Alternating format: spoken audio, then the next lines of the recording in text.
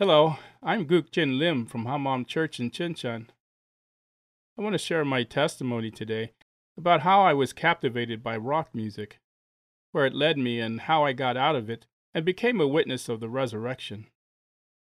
I was not a well-known rock musician, but I thank the Lord for that time in my life, because that was how I came to believe in Him. This is my testimony. Due to financial difficulties, I had to give up my first dream of becoming a baseball player. This made me discouraged, so I was full of complaints about the world ever since I was a child. In high school, I found heavy metal music as a means to escape, and the way to let out steam about my dissatisfaction and the pressure of school. I was totally immersed in this music, so I joined a band as a vocalist. I listened to heavy metal every day, practiced, and dreamt about playing big concerts.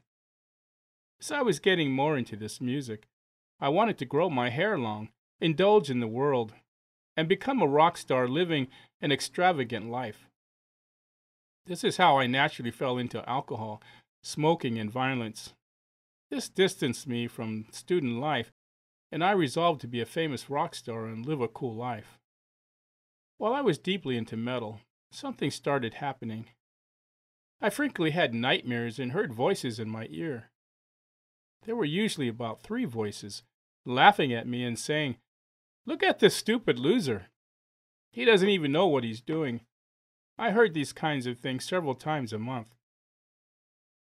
One day, I woke up in the middle of the night and saw a black object that looked like a bat. It was sitting next to me. Then I flew to the top of the wardrobe, and I was looking down at the room. I thought I was seeing things, but after I met Jesus and found out about the spiritual world, I realized that it was an evil spirit that had caught a hold of me. As soon as I entered a university, I joined a pretty well-known rock band on campus.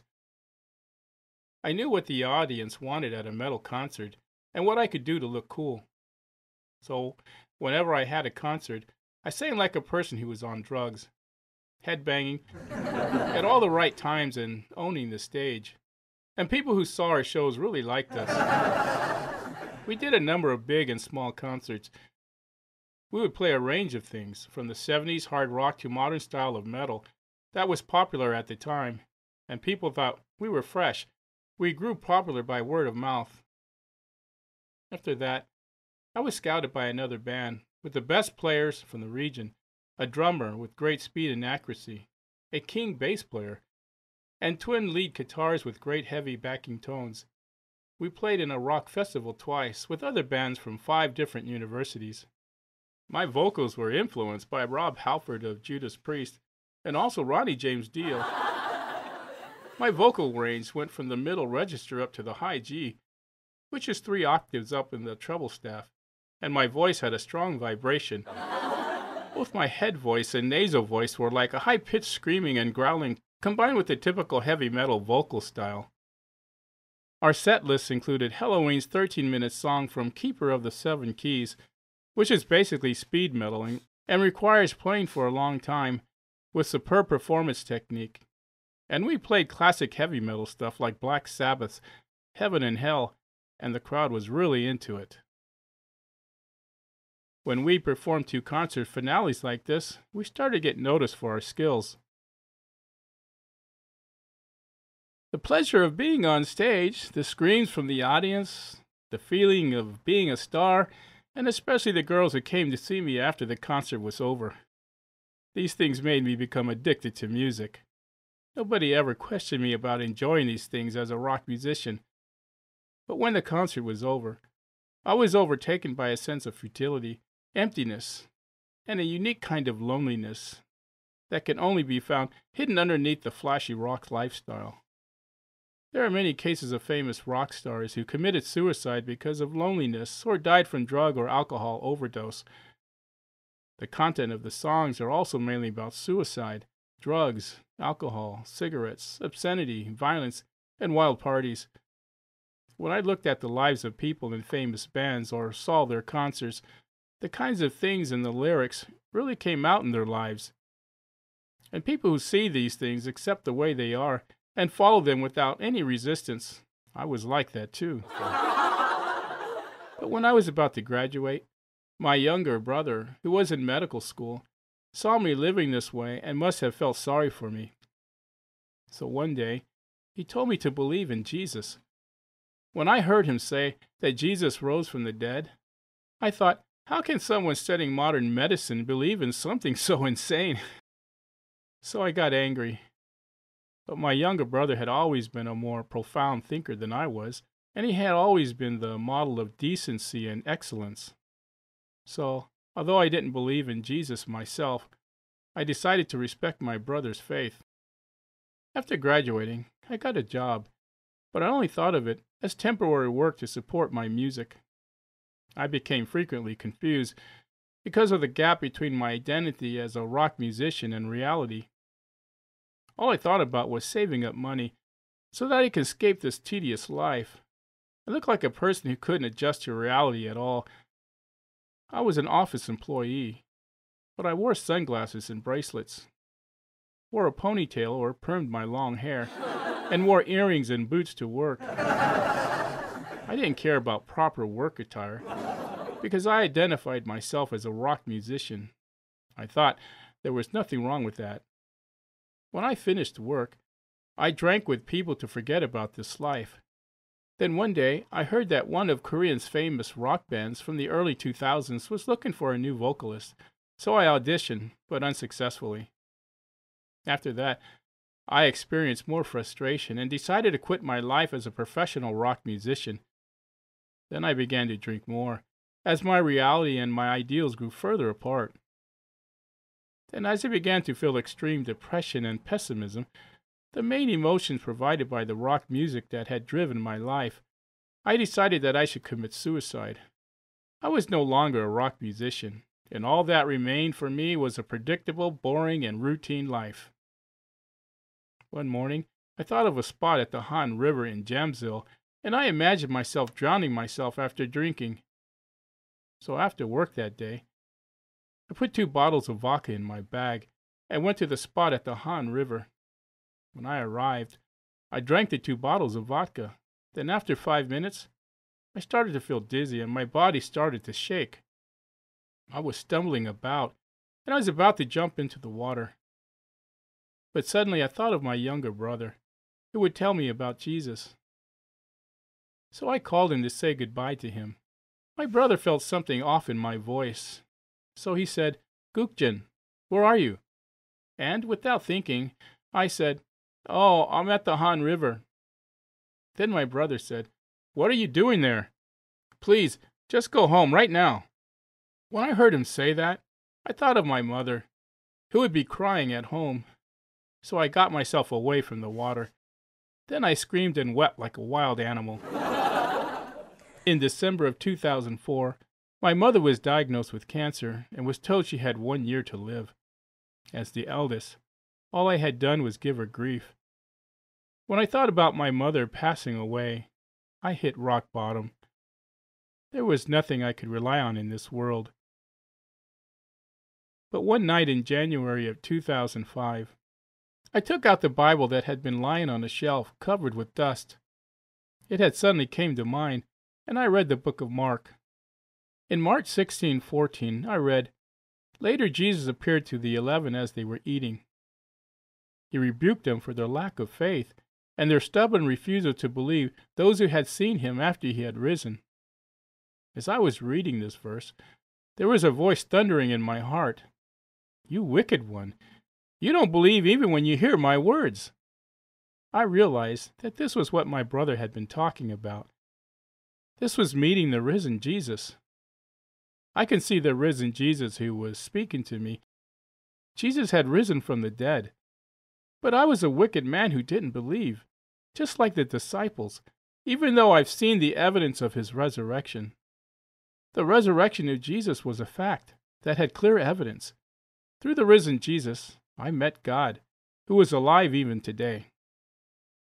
When I met the risen Jesus, all of the words in the Bible I had read before came together. Amen. Jesus, who died on the cross and rose again, was God. Amen.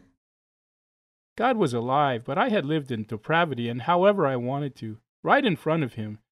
And it became so clear to me that this was wrong, and I repented in tears. After that, the darkness that had made me depressed while I was playing rock music went away, and light came into my heart. From then on, I decided that I would only live for Jesus and no longer follow this world. Amen. The first thing I did was go to the Hanmaum small church meeting that my brother had told me about. Before, I felt like the church people had nothing to do with me. I thought they were weird people who only talked about the resurrection all the time. But after meeting the risen Jesus, I felt like they were my family. I was deeply moved by the fact that they were my eternal family, who received the risen Jesus as Lord, just like me. And I loved talking about God and praising the risen Lord with my church members. Amen. When I met the risen Lord and surrendered to him and started going to Hanmaum Church, I cannot forget how the pastor hugged me with joy. I felt like it was Jesus embracing me. After I met the risen Jesus, the unseen spiritual world became real to me.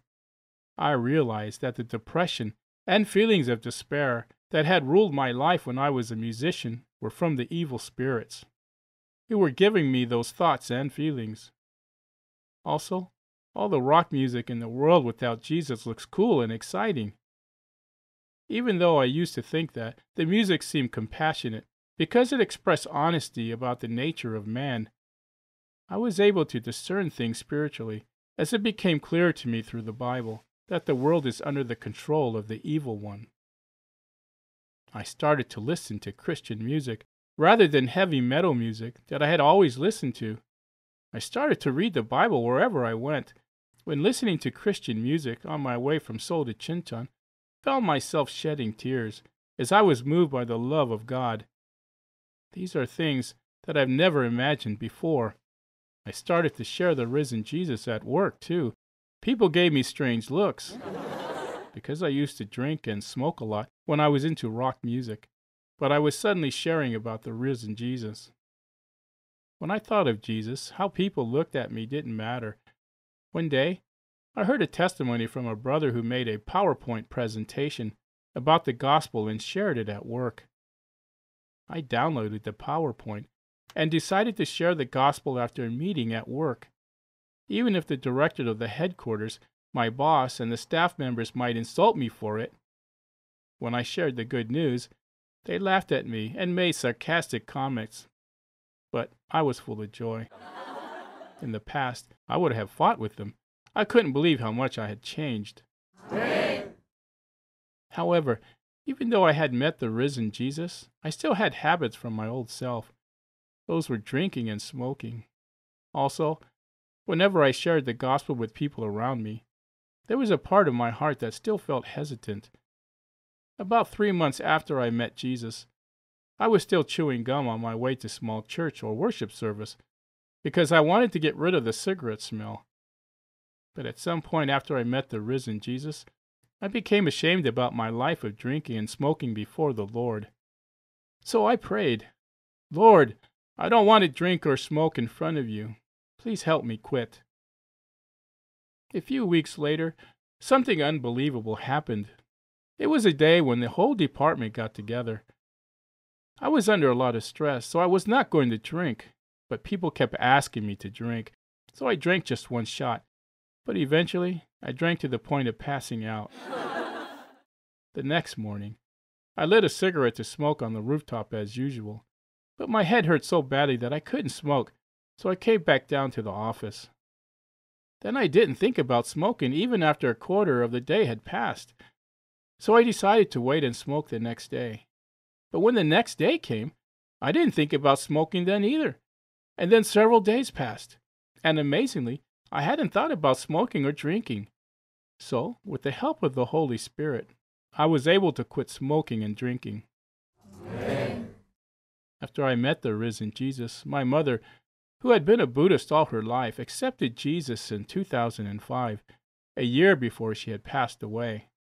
She started going to a church in her neighborhood and met my future mother-in-law in the church, and that's how I was introduced to my wife. Before I met Jesus, I thought it was the most important for a woman to be beautiful and have a good job. But after I met Jesus, I knew that if I couldn't be one with the person through the gospel of the resurrection, the relationship didn't stand a chance. So as soon as I met my future wife, I eagerly shared with her about the risen Lord.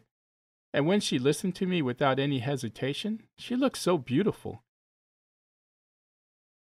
So I kept meeting with her while praying to God, and we decided to get married after 3 months. After we got married, my wife told me that when I shared the gospel with her, she thought I was kind of weird. But she didn't dislike it, and she wanted to keep meeting me. I believe that the Lord had changed her sight. Now my wife and I have been living a life of faith together, and God gave us a really pretty daughter as a gift. God made us into a family who share the gospel together. Also, God opened the way for me to be an English teacher who can freely share the gospel of the resurrection to students at my work. I teach English now at a college prep school where I share the gospel with students. Amen. Because the mission of Hanmaum Church is the same as my mission, which is to testify to the resurrection by the power of the Holy Spirit, being together with my church is my greatest happiness and greatest joy. Amen. Lastly, I want to give all the glory to God, who pulled me out of rock music and the depression and despair it led me to. I love you, Lord, and I thank you.